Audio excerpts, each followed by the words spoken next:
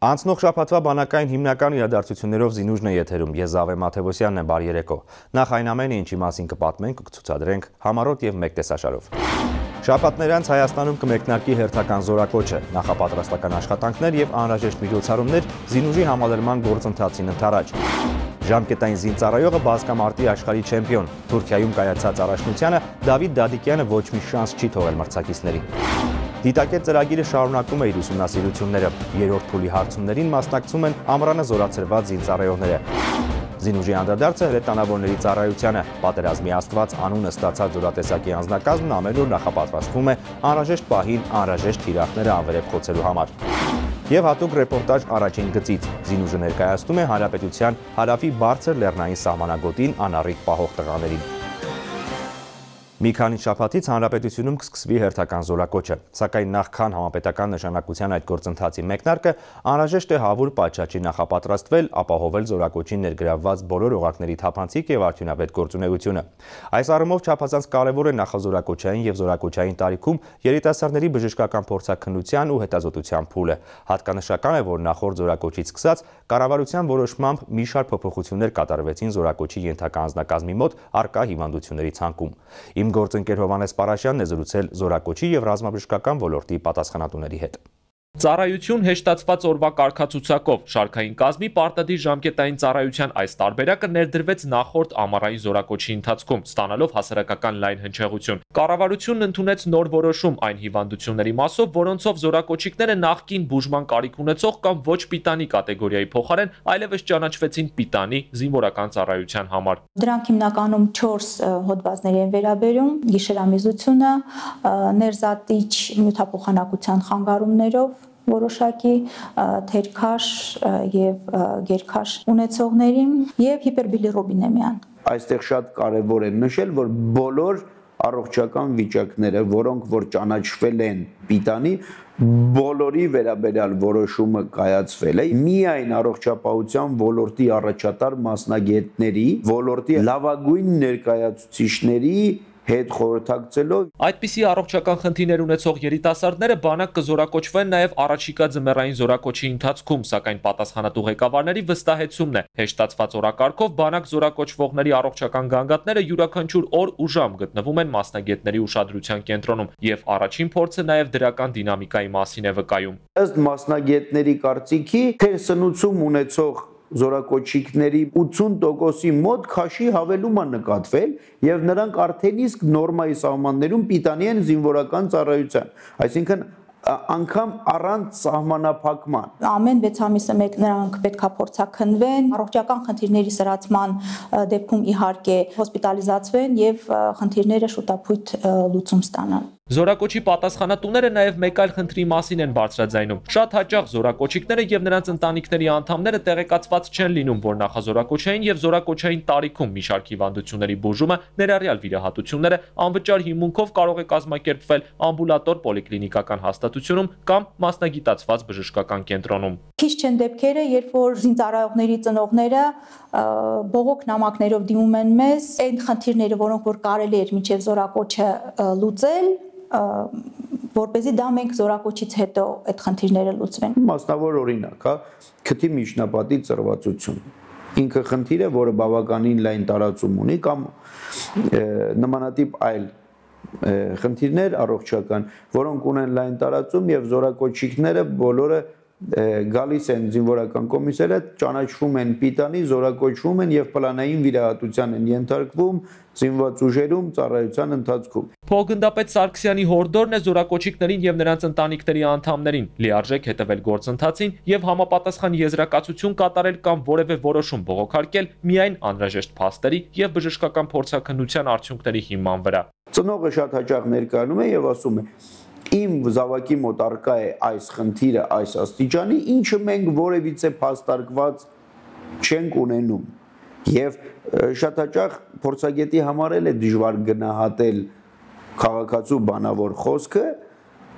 եւ լաբորատոր գործիքային հետազոտության արդյունքը։ Ինքը ունի մի արդյունք, որը ասում է, որ զորակոչի կպիտանի է, ծնողը համաձայն չի այդ հետազոտության հետ։ Անդրադարձ կառավարության հաստատմանը ներկայացված ակտիվ պահեստազոր ձևավորելու գործընթացը կանոնակարգող որոշման նախագծին։ Քննարկման փուլում է պահեստազորում հաշվառված բժիշկ մասնագետների ներգրավմամբ հավաքներ կազմակերպելու եւ նրանց համար ծառայության հատուկ պայմաններ ապահովելու հարցը։ Ներկայումս քննարկման փուլում են ինչպես անել, որ հնարավոր լինի որակյալ քաղաքացիական բժշկության մեջ որակյալ մասնագիտացում ունեցող մասնագետների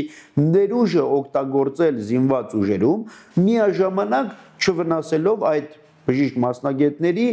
առօրյա աշխատանքը եւ նրանց մասնագիտական գործունեությունը։ Այս հարցերն ու առաջիկա զորակոչի նախապատրաստական աշխատանքները նաև օրերս Պաշտպանության նախարարությունում անցկացված խորհրդակցության առանցքում էին։ Դավիթ Տոնոյանի հստակ հանձնարարականն էր պատասխանատու ստորաբաժանումների ղեկավարներին խիստ ուշադրության կենտրոնում պահել առողջական գանգատներ ունեցող զորակոչիկների հետազոտության ու փորձաքննության, ինչպես նաև նրանց հետագա ծառայության կազմակերպման խնդիրները, մանրամասն քննարկել ներկայացված դիմում բողոքները։ Հովհաննես Պարաշյան, Արամ Սիմոնյան, Զինուժ։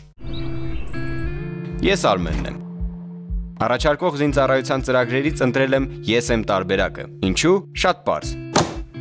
Որովհետև ես ծառայում եմ ոչ թե 2, այլ 3 տարի։ Առաջին հայացքից դա էական տարբերություն է, ծառայել 12 ամիս ավելի, բայց առաջին 5 ամիսները ուսումնական փուլում անցկացնելուց հետո զինվորական ծառայության մնացած 31 ամիսներից 7-ը ես անցկացնում եմ տանը, օգտվելով 2+1+1 ձևաչափից։ 2 շաբաթ մարտական հերթապահության մեջ, 1 շաբաթ տանը, եւս 1 շաբաթ զորամասում։ Ամեն ամիս տուն մեկնելիս ես որևէ մեկին հոգս չեմ պատճառում։ Քանի որ ամեն անգամ որպես արձակուրդային գումար ես ստանում եմ 35000 դրամ ճանապարհի եւ տանը գտնվելու ընթացքում գրպանի ծախսերի համար։ Իմ ծառայությունն էապես տարբերվում է իր բնույթով ու բովանդակությամբ։ Ես ոչ միայն կատարում եմ հայրենիքի պաշտպանության սրբազան պարտավորությունը, այլև անում եմ իմ սեփական ապագան կերտելու առաջին ու չափազանց կարևոր քայլերը։ Իմ տարիքում դա արդեն մեծ ձեռքբերում է։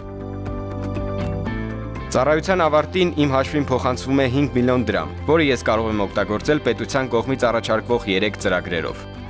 Վճարել կրթության համար, փոքր գյուղատնտեսական բիզնես սկսել կամ կատարել բնակարան ձեռք բերելու առաջին կարևոր քայլը։ Եվ գլխավորը, մեկնելով զինվորական ծառայության ես խորապես գիտակցված ընտրություն եմ կատարում։ Հայրենիքը, երկիրը, ընտանիքս, ընկերներս եւ այն ամենը, ինչ սիրում եմ, սկսվում է սահմանից։ Եվ այդ սահմանը պահողը հենց ես եմ։ Հայկական բանակը ժամկետայինների համար կյանքի մի ժամանակահատված է, որի ընթացքում նրանք ռազմական գիտելիքներ են ձեռք բերում, սերտում զինվորական գործը, մասնագիտանում եւ ֆիզիկապես ավելի կոփված դառնում։ Իդեպ բանակը ֆիզիկական առանձնահատուկ տվյալներ ունեցող տղաներին, մասնավորապես մարզիկներին, հնարավորություն է տալիս շարունակել սպորտով զբաղվել եւ մասնակցել համապետական ու միջազգային տարբեր առաջնությունների։ Օրինակ, այս շաբաթ հայկական բանակի զինծառայողը աշխարհի չեմպիոն դարձավ։ Դավիթը նոր է վերադարձել Հայաստան եւ Զինուժին պատմում է առաջնության եւ իր հաղթանակի մասին։ Աշխարհի ու Եվրոպայի չեմպիոնն է հայկական բանակի ժամկետային զինծառայող կրտսեր սերժանտ Դադիկյանը։ Վերջին նվաճում նորեր առաջ էր կարողացավ հաղթել մրցակիցներին ու բարձրացնել եռագույնը։ Մրցումներին պատրաստվել եմ ավելի լավ, քան որ Թուրքիայում մեծ պարտավորություն կար, որպեսզի դառնանք չեմպիոն։ Մեծ կարևորություն կար, որովհետև մեծ պատիվ է իմ համար եղել, որ կարողացեմ բարձրացնել Հայաստանի եռագույնը, հնչել մեր հիմնը։ Ավելի լուրջ ենք պատրաստվել, ավելի մանրակրկիտ ենք ամեն ինչով զբաղվել։ Դավիթի մարզական կարիերան սկսվել է մոտ 1.5 տասնամյակ առաջ, այն ժամանակ զբաղվում էր այլ սպորտաձևով՝ ձյուդոյով։ Ավելի ուշ ստացած վնասվածքն էլ կանխեց առաջ խաղացումը ձյուդոյի հարթակին։ Այդ ժամանակ էլ պատանին որոշեց անցնել այլ մարզաձևի՝ բազկամարտի։ Ժամանակ 15 տարեկան էի, մեծահասակների մրցումների մասնակցեցի, շատ լավ հանդես եկա։ Այնտեղ իմ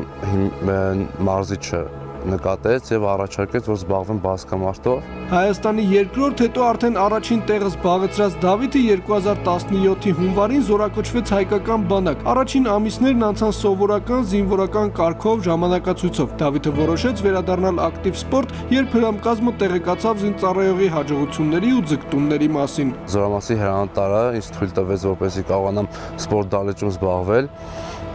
Ունենք լավ կառավարված սպորտ դահլիճ, կար ամեն հնարավորություններ, իմ մասնագիտական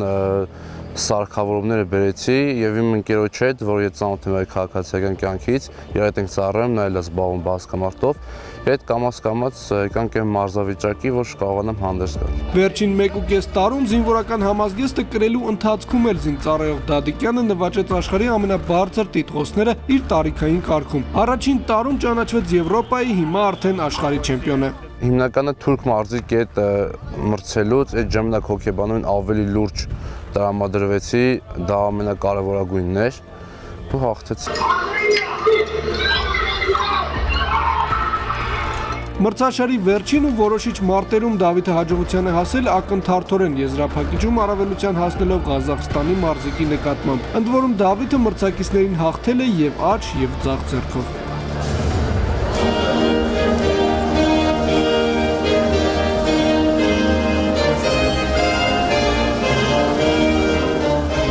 Դավիթ Դադիկյանին օդակայանում դիմավորեցին հանդիսավորությամբ ու մեծ ոգևորությամբ, մարզասերների ու երկրպագուների կողքին զինակիցներն էին։ Զորամասում սպասում էր ամբողջ անձնակազմն ու հրամանատարը։ Շարահրապարակում էլ շնորհավորել են հայկական բանակի հաղթանակած զինվոր մարզիկին։ Շատ հաճելի էր ինձ, որ կարողացա իմ հրամանատարների սպասելիքները արդարացնել։ Դադիկյանի զորացրվելուն ամիսներ են մնացել, հունվարին կվերադառնա տուն ու մարզադահլիճ։ Առջևում ոչ պակաս կարևոր մրցույթն է։ 2019-ի մայիսին կանցկացվի Եվրոպայի առաջնությունը, պետք է պատրաստվի ու պահպանի մարզավիճակը։ Եվ գլխավոր ցանկությունը սպասում է, երբ բազկամարտը կներառվի օլիմպիական խաղերում, որ իրականացնի կյանքի ամենամեծ երազանքը՝ դառնալով օլիմպիական չեմպիոն։ Դավիթ Դավթյան, Ֆելիքս Շախտոյան, Զինուժ։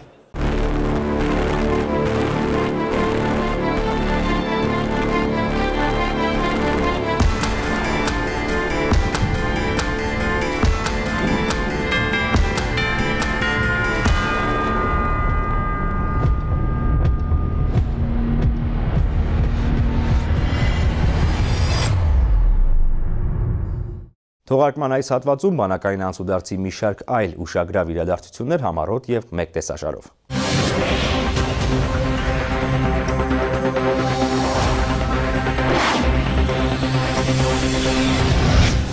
Այսօր Եռաբլուր զինվորական պանթեոնում հարգանքի տուրք է մատուցվել 1999 թվականի հոկտեմբերի 27-ին տեղի ունեցած ոճրագործության զոհերի հիշատակին։ Պաշտպանության նախարարի պաշտոնակատար Դավիթ Տոնոյանը եւ բարձրաստիճան այլ պաշտոնյաներ ծաղիկ են խոնարհել սպարապետ Վազգեն Սարգսյանի շիրիմին։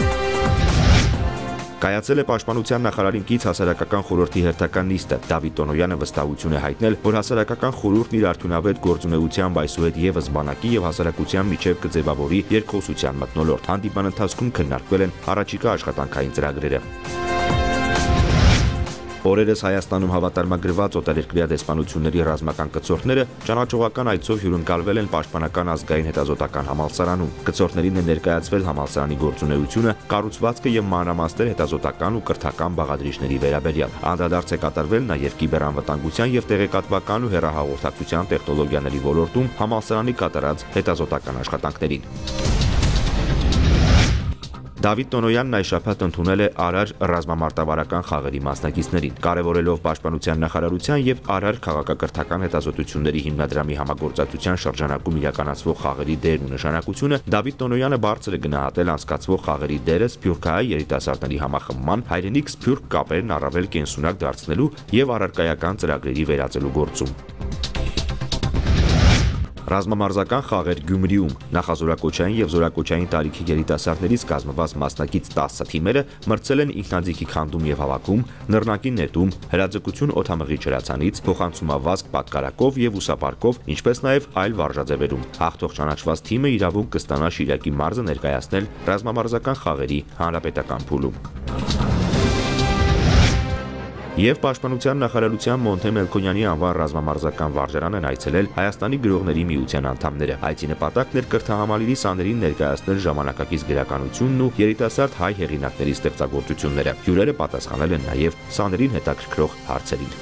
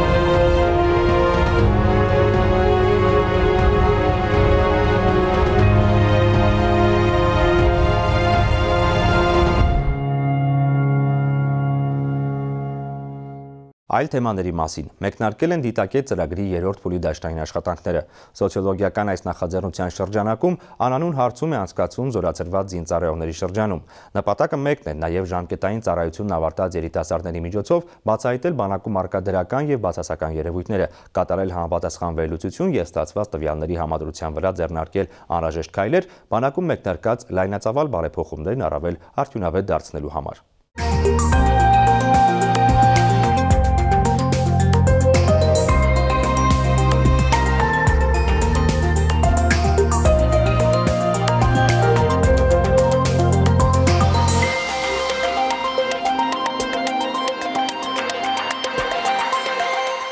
Մեր ընկերությունը Դիտակետ ծրագրի շրջանակում հարցումներ է իրականացնում 2018-ի ամռանը զորացրված բոլոր տղաների հետ։ Այսպես ամեն օր Դիտակետ ծրագրի հեռախոսային օպերատորները զանգահարում են այս ամռանը զորացրված երիտասարդներին։ Նրանք սոցիոլոգիական անանուն հարցման հերթական փուլին ընդգրկված մասնակիցներն են։ Դուք կպատասխանեք մի քանի հարցի, մեր աշխատակիցը պլանշետում նշումը կիրականացնի այդքանը։ Դիտակետ ծրագիրը իր ընդհանուր տեսակով բավականին հետաքրքրում է զինծառայողներին, շատերը նույնիսկ հավելյալ ցանկանում են ինչ-որ իրենց կարծիքները, առաջարկները ներկայացնել, իրենց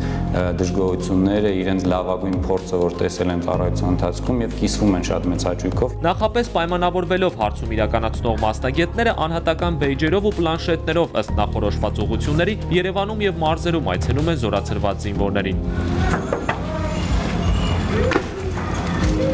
Վրավիշ հետազոտական ընկերությունից մամուլն եմ,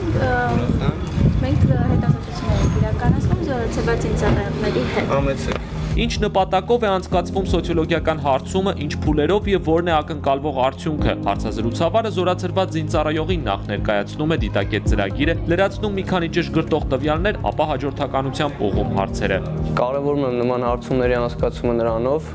որ մի շարք խնդիրների լուծում միանշանակ կտրվի ու կարծում եմ Դիտակետ ծրագիրն էլ բոլոր խնդիրների եւ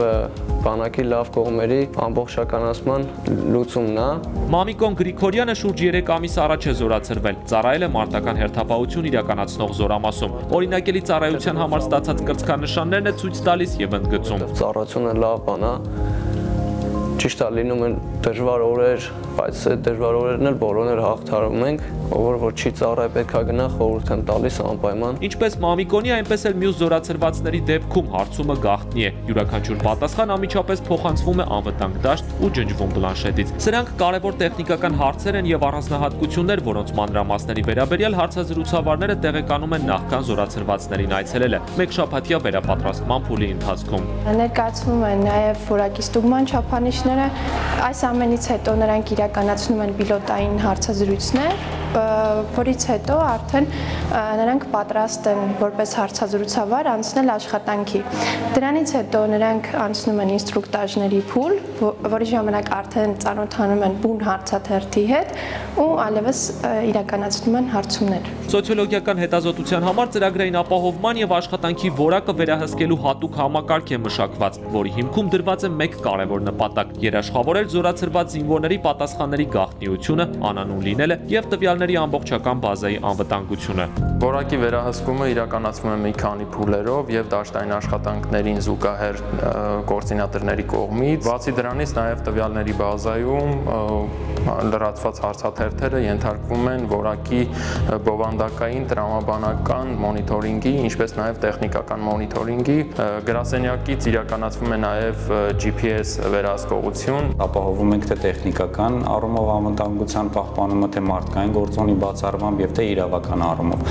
Օրինակ իրավական առումով բոլոր աշխատակիցները, բոլոր հարցազրույցավարները եւ այլ մասնագետներ ստորագրում են գաղտնիության պարտավորագրեր, որով պարտավորվում են պահպանել Դիտակետ ծրագրի ընթացքում ձեռք բերված ցանկացած ինֆորմացիա, թե զորացրվածի վերաբերյալ, թե իր տրված պատասխանների վերաբերյալ։ 500-ից ավելի հարցեր ու ենթահարցեր բանակային կյանքի ամենատարբեր ուղղությունների, զինծառայության պայմանների եւ առկա խնդիրների մասին, որոնք հնարավորություն են ընձեռում ճիշտ վերլուծել ու գնահատել զինված ուժերի նկատմամբ հանրային ընկալումները, լուծել առկա խնդիրները։ Դիտակետի հարցաթերթիկներում այս անգամ նաև բովանդակային փոփոխություններ են կատարվել, մասնավորապես զինծառայողների մարտական ոգու եւ մարտունակության հետ կապված։ Փորձելու ենք հասկանալ զորացրվածների ինքնագնահատականը մարտական ոգու, մարտական պատրաստության վերաբերյալ եւ զորացրվածները իրենք են գնահատելու, թե ինչքանով էին մարտական ոգին ապահովված, ինչքանով է իրենց մարտական պատրաստությունը համապատասխան մակարդակի եւ իրենց զինծառայակից ընկերների տեսանկյունից։ Ծրագրի ղեկավարը գոհունակությամբ է արձանագրում զորացրվածների շրջանում փուլ առ փուլ հարցմանը մասնակցելու մեծ պատրաստակամություն է նկատվում։ Այս պահին Դիտակետ ծրագրի 3-րդ փուլի դաշտային աշխատանքներն են ընթանում։ Հարցման ավարտին դուրս կբերվի տվյալների ծավալուն բազա եւ դրանց համադրության արդյունքում ստացված վերլուծական արդյունքը կփոխանցվի Պաշտպանության նախարարությանը։ Հովհաննես Պարաշյան, Արամ Սիմոնյան, Զինուժ։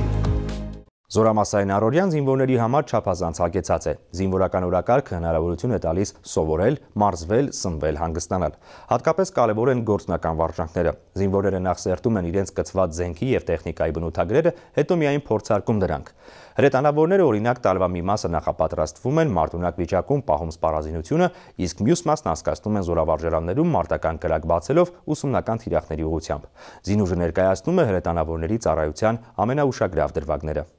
Հակոբյան Նարեկն ավարտելով Երևանի պետական ճարտարագիտական համալսարանը եւ ստանալով մետալուրգ նյութագետի մասնագիտություն, ծառայությունը զինված ուժերում սկսեց հակատանկային հրետանային զորամասի ուսումնական դիվիզիոնում, որն համարում է կրթություն ստանալու եւս մեկ լավագույն հնարավորություն, թեպետ այն տեխնիկական կրթություն ունեցողի համար էլ շատ բարդ է։ Ուսման մեջ երբեք հեշտ չի լինում, հատկապես այն ժամանակ, երբ դու պաշտպանության ժամանակ քո ամբողջ հույսը դնելու ես այն զենքի վրա, որը հիմա սովորում ես, եւ դու պետք է կատարյալ տիրապետես այդ զենքին։ Կոնոշից 41-ից, A5 ներքև 10։ Կուրսանտ Միքայելյան Վրեժը մոտ 10 տարի ապրել ու սովորել է Ռուսաստանի Դաշնությունում, ապա վերադարձել Հայաստան, ուսումը շարունակելու նպատակով մեկնել է Ամերիկայի Միացյալ Նահանգներ, ավարտել ավագ դպրոցը որպես ծրագրավորող աշխատանք ստացել, բայց վերադարձել է, որպեսզի մեկնի ծառայության։ Դասեր անցնելուց հետո մենք կամաց սկսեցինք տեղավորվել թե ժամանակի մեջ, թե զենքը մարտի եւ ավարտի բերելու ճշտության մեջ։ Ուսումնական փուլի վերջում մենք հանձնելու ենք քննություն, ըստ որի մենք կարողանանք դառնալ հաշվարկի հրամանատարներ եւ ստանալ սերժանտական կոչում։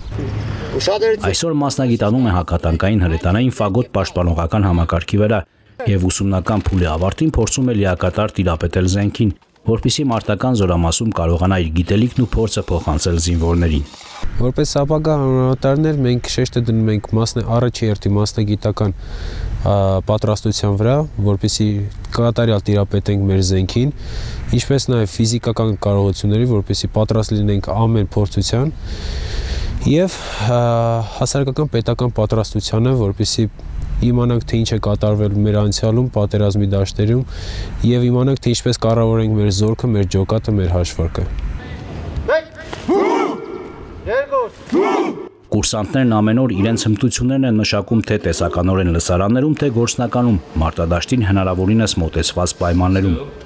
Ստացած գիտելիքները դեռ ամրապնդման կարիք ունեն, ուստի միշտ քննությունները, թե սպաները եւ թե կուրսանտները շատ անելիքներ ունեն։ Արագություն, դիպուկություն եւ ճիշտ հաշվարկ, այս 3 գործոնի շնորհիվ կարելի է հասնել ցանկացած արդյունքի։ Հարություն Չապնիշյան, Զինուժ։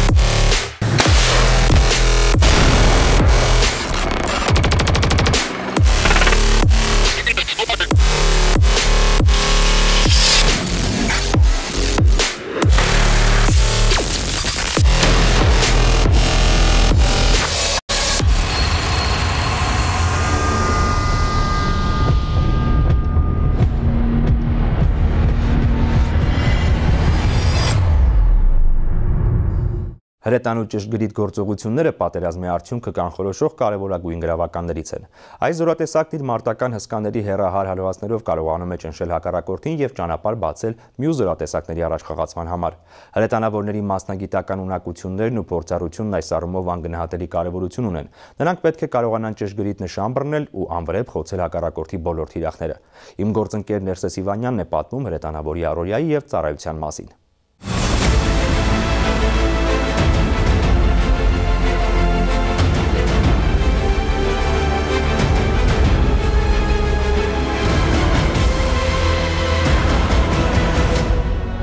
գործողությունը կատարիր։ 1 Փոքրուց արևելյան մարտարվեստներով զբաղվող Ռուստամ Չոբանյանին միշտ գրավել են էքստրեմալ պայմաններն ու ռազմական գործը։ Պլյուս հետո պետք է ասնել հետև արագ։ Թերևս դա էր պատճառը, որ երբ մոտեցավ բարձրագույն ուսումնական հաստատություն ընտրելու ժամանակը, նա անվարան դիմեց Վազգեն Սարգսյանի անվան ռազմական համալսարան։ Սիրել եմ համազգեստով աշխատանքը, զինվորական գործի հետ կապված, որը հատկապես կապված է էքստրեմալ պայմանների հետ, դժվարությունների հաղթահարման, սարերում, ձորերում, տեղերում։ Ուսման ավարտին համադրելով զինված ուժերի շարքերը, Ռուստամը մինչ օրս չի դադարում զբաղվել ինքնակրթությամբ, բարելավում է ֆիզիկական պատրաստությունը, կատարելագործում հրետանավորի հմտությունները, ձգտում եւ մշտապես հայտնվում է լավագույնների շարքում։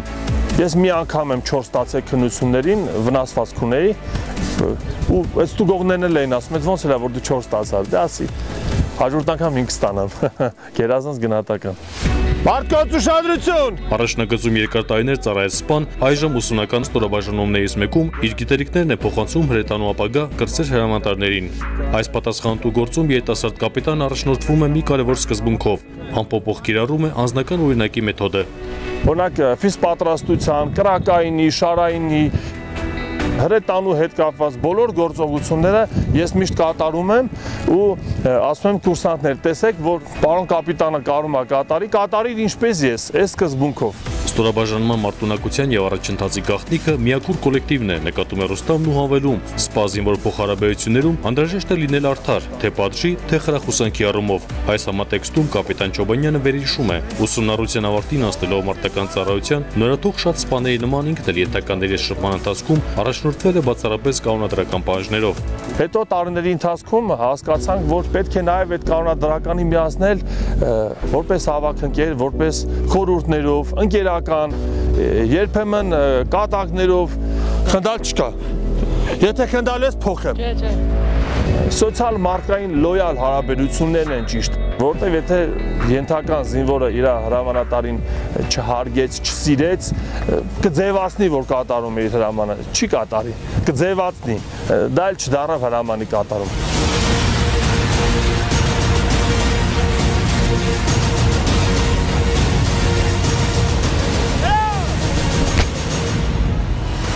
Խոսելով հրետանու ապագա կրտսեր հրամկազմի պատրաստության մասին, կապիտան առաջնորդ կարևորում է ուսումնառությանը տրամադրող մթնոլորտի ապահովումը, նորանոր հաջողությունների ձգտող զինվորներին խրախուսելն ու ոգևորելը։ Միայն այդ դեպքում է, որ հրամանատարը կլինի հարգված եւ սիրված, նրա հրամանները կկատարվեն անվարան ու մեծ պատրաստակամությամբ։ Եթե սոցիալական արդարության մթնոլորտը չպահվեց, ցանկացած անհատի հոգեբանության մեջ այդ գժդժոցը կսկսվի։ Բայց փառք Աստծո, մեր բանակում նման երևույթներ չկան, մեր զորամասում առավել եւս։ Յուրաքանչյուր սպա կամա թե ակամա օրինակ է ծառայում թե ենթականների եւ թե այլոց համար, իսկ դա պարտավորեցնող է ծառայավայրում թե հանրային վայրում հարկ է լինել պարկեշտ, կոկիկ ու զուսպ։ Ինչպես նաեւ իր կեցվածքով, իր կոփածությամբ, իր շարժու ձևով, մարդկային ինտելեկտով պետք է լինի օրինակ, որտեվ հասարակությունը մեզ նայում է։ Եթե մենք համազգեստով ենք, քաղաքացիական կյանքում ենք, շրջում ենք, զբոսնում ենք, մեզ տեսնում են, օրինակը մեզանից են վերցնում։ Օրինակ, սա է մեր ներկայիս զինվորական կապիտանը։ Կապիտանն անկեղծանում է, իր համար հայրենիքի պաշտպանությունը մասնագիտություն չէ, այն իր դուստրերի ու մյուս բոլոր երեխաների պաշտպանության համար տարվող ամենօրյա ծառայությունն է, առանց որի խաղաղությունն մեզ համար սովորական դարձած կենսակերպը պարզապես անհնար կլինի։ Ներսես Սիվանյան, Ֆելիքս Շախտոյան, Զինուժ։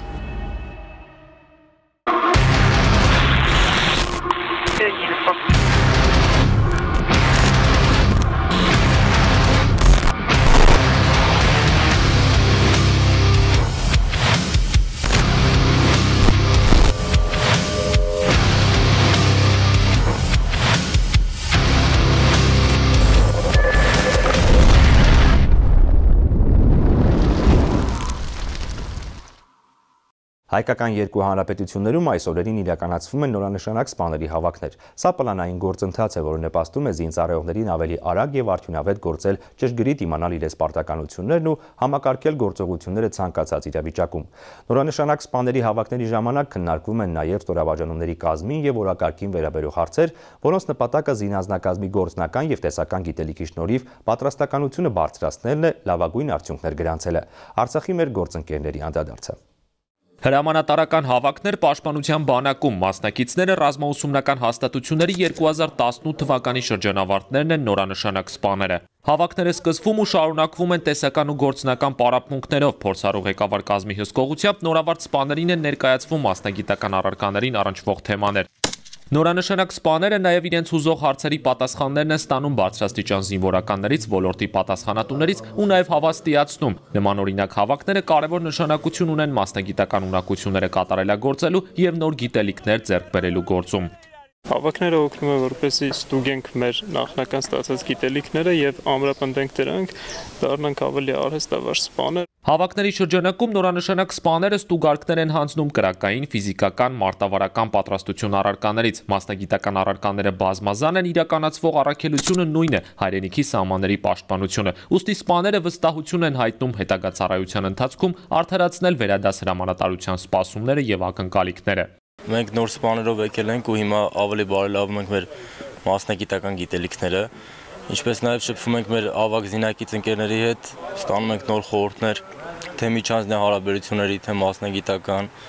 եւ թե հետագա մեր ծառայությունը ավելի հեշտ կազմակերպելու համար։ Պաշտպանության բանակը համալրած սպաների շարքում քիչ չեն նաև գեղեցիկ սեռի ներկայացուցիչները, ովքեր նույնպես ընդգծում են հմուտ ու արհեստավար սպաների փորձառությունը օգտագործելու են հետագա ծառայությունը առավել արդյունավետ կազմակերպելու նպատակով։ Բոլոր մասնագիտությունները կարևոր են հայրենիքին, հատկապես նրա զարգացմանը, բարգավաճմանը, սակայն ամենից կարևորը եւ պատվաբերը դա հայրենիքի պաշտպանությունն է։ Հրամանատարական հավաքների ավարտին իրականացվել են նաև վերլուծական աշխատանքներ, որոնց արդյունքների հիման վրա արդեն զորամասերում կանցկացվեն առավել նպատակային միջոցառումներ։ Հովհաննես Պարաշյան, Հարություն Մկրտչյան, Սամվել Թովմասյան, Մասիս Բեգլարյան, Զինուժ։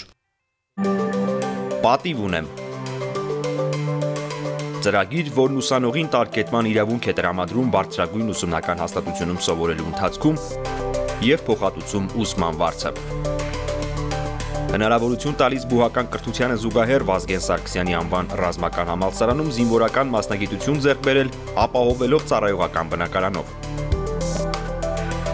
Ստանալ լեյտենանտի կոչում եւ պարտադիր ժամկետային ծառայության փոխարեն 3 տարով ծառայության անցնել ազգային բանակում որպես սպա, ավելի քան 250,000 դրամ աշխատավարձով։ Ծառայության ընթացքում օգտվել զինծառայողների եւ նրանց ընտանիքների համար սահմանված բոլոր արտոնություններից։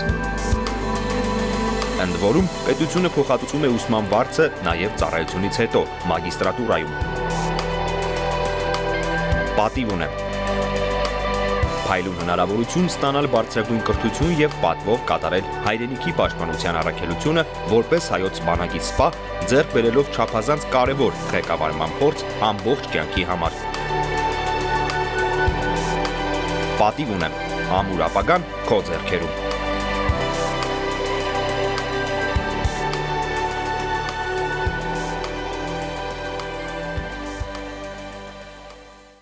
Զինվորական գործի հիմքը դրվում է շատ ավելի շուտ, քան զինվորական ծառայությունն է։ Այս հարցում չափազանց կարևոր է, թե ինչ հիմքերի վրա է դրված նախնական զինվորական պատրաստություն առարկան դպրոցներում։ Ներկայացնում ենք փորձառու զինղեկ Միքայել Ապրեսյանին, ով հայոց բանակում անցնելով սպայի երկար ու ձիգ ճանապարհ, այսօր էլ անմնացորդ նվիրումով ծառայում է հայրենիքին, իր մասնագիտական գիտելիքները փոխանցելով հայրենիքի ապագա պաշտպաններին։ Երևանի թիվ 160 հիմնական դպրոցում նախնական զինվորական պատրաստություն առարկայի դասաժամը զինվորական զգաստ հրամանով են սկսում։ Պարոն փոխգնդապետ, 8-ի B դասակում ցուցակով 27 հոգուց անհայտ պատճառով բացակայում է մի հոգի։ Սեկուցող 8-ի B դասակի հրամանատար Աննա Արշակյան։ Ողջույն։ Զինղեկ Ապրեսյանն անկեղծանում է, երբ զորացրվել էր, մտածում էր իսկը ժամանակն է փոքրինչ դադար առնելու, անցած ճանապարհը ծանրութեթև անելու, բայց շուտով զինկոմիսարիատից զանգ է ստացել, հրավիրել են դպրոցում աշխատելու, սիրով համաձայնել է։ Ասում է մանկավարժությունը, այն էլ պատանիներին ու աղջիկներին նախնական զինվորական պատրաստություն դասավանդելը մեծ պատիվ է ու երկրին ծառայելու յուրահատուկ ձև։ Ինձ աղջիկները մոտեն, բա ոնց են գնալու ռազմական ինստիտուտ, ասում երեխի ջան, դեռ դա 1-2-3 տարի ունեք, ավագ դպրոցներից են գնում, գնացեք, բայց մոնթե այս տարի արդեն 2 հոգի մոտեցրին, որ գնամ մոնթե սովորելու։ Խորհրդային բանակում որպես խոհարար է ծառայել, իսկ տարիներ անց արդեն հայկական բանակում նրան վստահվեց զինված ուժերի զորամիավորումներից մեկի հետախուզության պետի պաշտոնը։ Զինվորական խոհարարին հետախույզ դարձրեց պատերազմը։ 89 թվականի հոկտեմբերի 2-ին ես մարտական ջոկատով մեկնել եմ Թալիշ։ Հեշտ չի եղել, բայց կյանքի գնով պահել են։ Հրադադարի հաստատումից հետո շարունակում է ծառայությունն արդեն կազմավորված հայկական բանակում։ Տարիներ շարունակ զբաղեցրել է զինված ուժերի զորամիավորումներից մեկի հետախուզության պետի պաշտոնը։ Ապրիլյան քառորյա մարտերի օրերին զորամաս ներկայանալու ահազանգը հենց դասի ժամին է ստացել։ Ասում է աշակերտներս լավ հասկացան ինչ է կատարվում։ Մածանի փակի երեխաները ոտքի լսակ ինչա կատարվել է ծերծում գնում եմ դուրը բացի որ դուրձյամ պարոն փոխգնդապետ դոխով մենք շատ շուտով քայտևից կգանք կհասնենք ձեզ։ Դպրոցի Արցախյան ազատամարտին նվիրված թանգարանի պատին հատուկ գնդի անցած մարտական ուղին ներկայացնող քարտեզն է։ Մուտքի մոտ տարիների ընթացքում խունացած գույներով եռագույնը, այն փոխգնդապետի մարտական ուղու հավատարիմ ուղեկիցն է եղել։ Երկու անգամ վիրավորել եմ եւ ինձ հետ էլ միասին իմ դրոշնա վիրավորվել։ Ասում է ամեն անգամ սիրտը ջերմությամբ է լցվում, երբ դպրոցի շրջանավարտ ժամկետայինները տուն են վերադառնում հայրենիքի հանդեպ պարտքը պատվով կատարած։ Մեծ հպարտություն է ապրում, երբ տղաները, նույնիսկ աղջիկները սպայական կրթություն ստանալու ցանկություն են հայտնում։ Այսօր մեր ցանկացած երեխան պիտի դառնա հայոց բանակի զինվոր։ Ոչ թե միայն տղաները, տղա աղջիկ։ Առույցի մեջ տարբերություն չկա։ Ահա այսպես սեփական օրինակով նվիրումի հայրենասիրության սեփական ընկալումներով Արցախյան պատերազմի վետերան զինված ուժերի պահեստազորի փոխգնդապետ Ապրեսյանը կրթում ու դաստիարակում է երկրի ապագա տերերին։ Նայարա Համբարձումյան, Անդրանիկ Արթենյան, Զինուժ։ Այս պահին առաջարկում եմ ծանոթանալ ռազմաքաղաքական ոլորտին վերաբերող միջազգային մի շարք նորությունների համառոտ եւ մեկ տեսաշարով։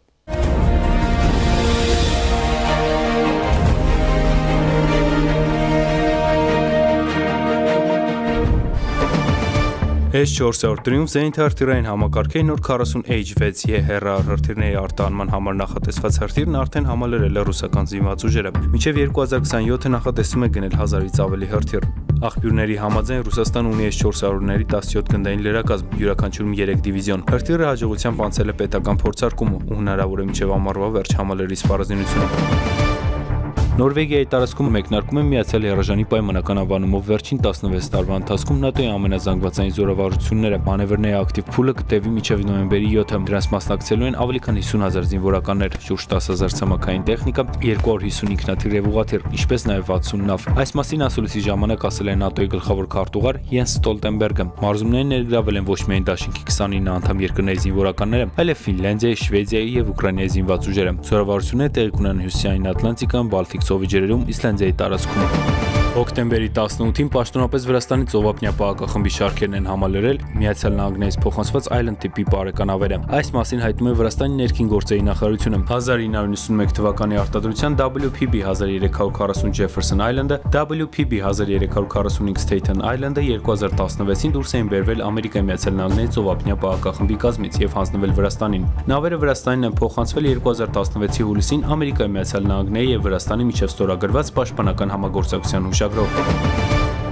Ամերիկայի զինվորականները C-17 ռազմատրանսպորտային ինքնաթիռից հանվի զրահապատ մեքենայի իջեցման ժամանակ վրիպել են։ Այս մասին հաղորդում է Military Portal-ը։ Նշվում է, որ դեպքը տեղի ունեցել ծանր տեխնիկայի դեսանտային նոր հարթակի փորձարկման ժամանակ։ Զրահապատ մեքենան նախատեսված վայրից մոտ 1.5 կիլոմետր հեռավորության վրա է վայրէջք կատարել։ Դեպքի հանգամանքները պարզվում են։ Ման Բայրամյան, Զինուժ։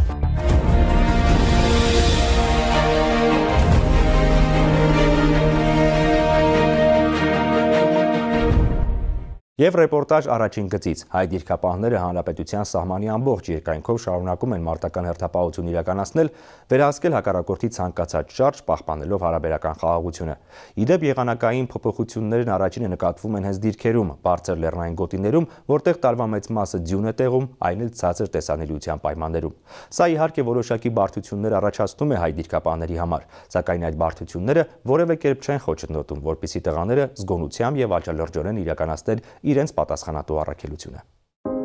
Սյունիքի այս հատվածում ծովի մակերևույթից ավելի քան 2800 մետր բարձրության վրա եղանակը մեղմ ասած այնքան էլ հաճելի չէ։ Անդադար սաստիկ ու սառը քամի, մառախուղ, մերթընդմերթ արև եւ անգամ ձյուն։ Հանրապետության հարավ-արևմտյան սահմանագոտին է։ Հենց այստեղից են սկսվում մեր հայրենիքի հարավ-արևմտյան դարպասները։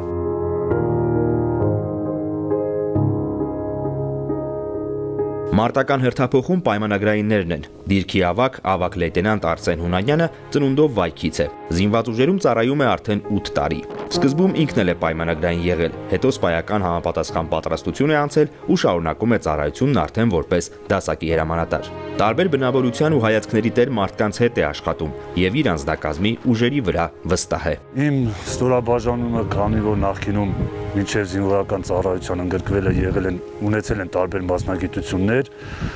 հիմա իրանք լիարժեք տիրապետում են իրենց անասված զենքին, գործում են ըստ մարտական հաշվարկի, հարկ եղած դեպքում կարող են կատարել յուրաքանչյուր մարտական խնդիր։ Անկախ եղանակային անբարենպաստ պայմաններից ու չդադարող սառը քամուց, ըստ օրվա կարգի ու սահմանված կանոնների հերթափոխն իրականացվում է։ Մեկը մյուսին փոխարինելով մեր պայմանագրայինները հսկում են պետական սահմանի իրենց վստահված հատվածը։ Իսկ հերթափոխից հետո անշուշտ հաճելի է գետնատնակում թեյել ու անկեղծ զրույցի բռնվել մարտական դիրք այցելած զորամասի հրամանատարի անձնակազմի հետ տարվող աշխատանքների գծով տեղակալի հետ։ Մեր զինծառայողները, ովքեր արդեն իսկ անցել են ծառայության, նրանց մարտական ոգին բարձր է։ Ծառայություն իրականացնում են, իրենց պարտականությունները կատարում են հայրենիքին արմնացած ծառայելու բարձր գիտակցությամբ եւ վստահ եմ, որ հարկ եղած դեպքում մեր պետական սահմանի անձեռնամխելիությունը դրանք իրականացնեն հուսալիորեն։ Փոխգնդապետ Բաբայանը մարտական հենակետեր հաճախ է այցելում։ Մարտական հերթապահություն իրականացնող անձնակազմի մարտունակությունը, բարոյահոգեբանական պատրաստվածությունը, սանիտարահիգիենիկ վիճակը, սննդի որակը, այս ամենը նրա մշտական ուշադրության կենտրոնում է։ Պարբերաբար զորամասի վարչության սպաների կողմից իրականացվում են ստուգումներ, թե անակնկալ ստուգումներ, թե պլանային ստուգումներ, որի ընթացքում պարտադիր ստուգվում է զինծառայողների սոցիալ-կենցաղային պայմանները, բարոյահոգեբանական վիճակը, նրանց տրամադրությունը, հուզող հարցերը։ Մարտական դիրքում պարտականությունները կիսում են հավասարապես։ Մարտական խնդիրը կատարում ամենայն պատասխանատվությամբ ու նվիրումով։ Հարկ եղած դեպքում սովորում միմյանցից, մշտապես կատարելագործում մարտավարական գիտելիքները։ Բարի ծառայություն։ Վաշտի հրամանատար կապիտան Արթուր Հարությունյանի մտահաղացումն էր նաև դիրքի տարածքում Սուրբ Հարություն մատուռի կառուցումը։ Շինարարական աշխատանքները մեկնարկեցին 2016-ի մայիսին եւ դիրքի անձնակազմի ջանքով ու քրտինքով ավարտվեցին 2017-ի հոկտեմբերին։ Պետական սահմանի պահպանությունը եւ պաշտպանությունը բոլորը մեր անձնակազմի ձեռքերում են։ Իրենց հայրենիքի սահմաններն են պաշտպանում եւ բոլորը տիրապետում են մեկ արհեստի, հայրենիքի պաշտպանի արվեստին են տիրապետում, առաջնորդվում են, հայրենիքը սկսվում է սահմանից կարգախոսով։ Հայրենիքը սիրելու ընկալումն ու բանաձևն այստեղ հարավ-արևմտյան սահմանագոտում այսպիսին է՝ հավատարիմ մնալ զինվորական երթմանն ու բարձր պահել ազգային արժեքները, հանուն իրենց գյուղերի, իրենց մեծերի ու երեխաների անվտանգության չխնայել ոչինչ։ Զավեն Մաթևոսյան, Վահե Այվազյան, Զինուժ։ Եթերում Զինուժներ, շարունակեք հետևել բանակային անցուդարձին, նաև առցանց, բաժանորդագրվեք YouTube-յան մեր էջին եւ դիտեք մեր պատրաստած տեսանյութերը դրանց հրապարակման պահին։ Իսկ մենք զինվորական կարգապահությամբ կհանդիպենք ուղիղ մեկ շաբաթ անց։ Մնացեք խաղաղությամբ եւ մինչեւ նոր հանդիպում։